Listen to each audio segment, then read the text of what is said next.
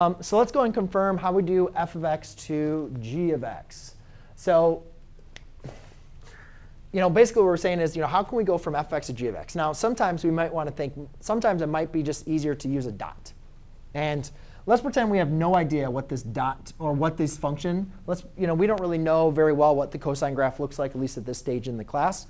So let's just pretend this is some dot.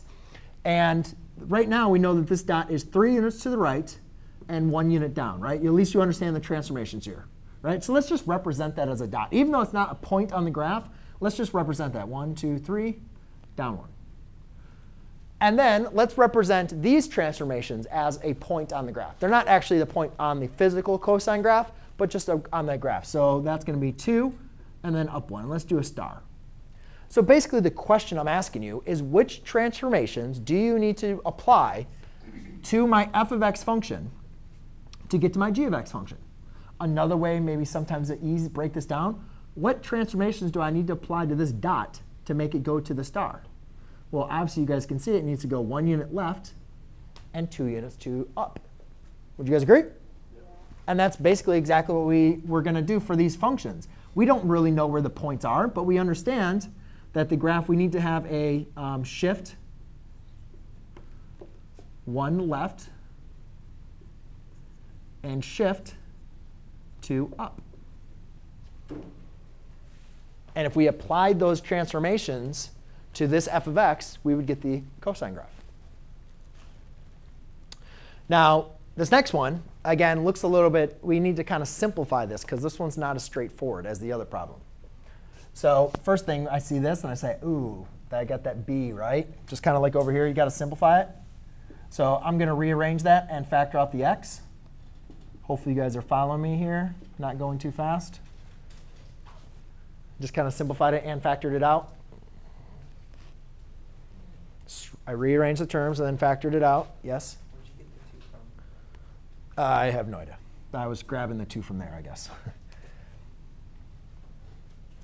All right.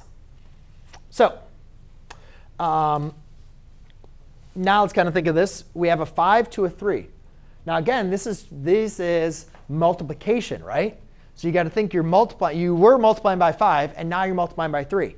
So how do you change this? You don't want to add 2 to it. You got to think now multiplication.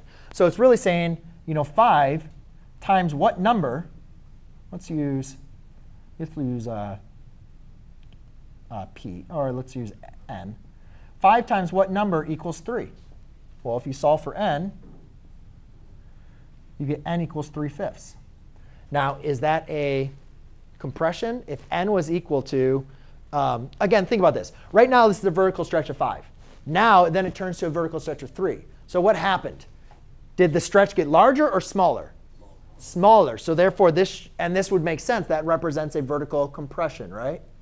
Right? And that makes sense because that's less than 1. So we could say that is a vertical compression of 3/5. You see the negative. There is a negative there, and there's a negative there. So the negative didn't change, right? So we don't need to add the reflection or change the reflection. I'm sorry. I'm looking at these 2 equations. This is just a simplified version of this. There is no reflection here, and now there is a reflection, right? So that reflection is a reflection of the y-axis.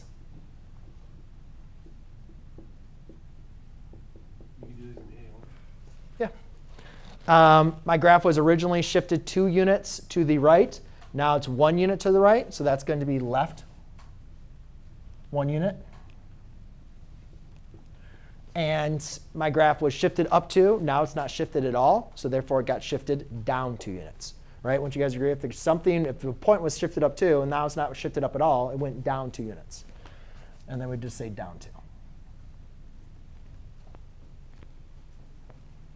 Yes, question? How do you know when you get vertical stretch versus vertical compression versus horizontal compression? The size. Obviously, if it's outside, it's vertical. Okay. If it's larger than 1, it's a stretch. If it's between 0 and 1, it's a compression. Okay. If it's inside, it's horizontal. And it's flip-flopped for horizontal and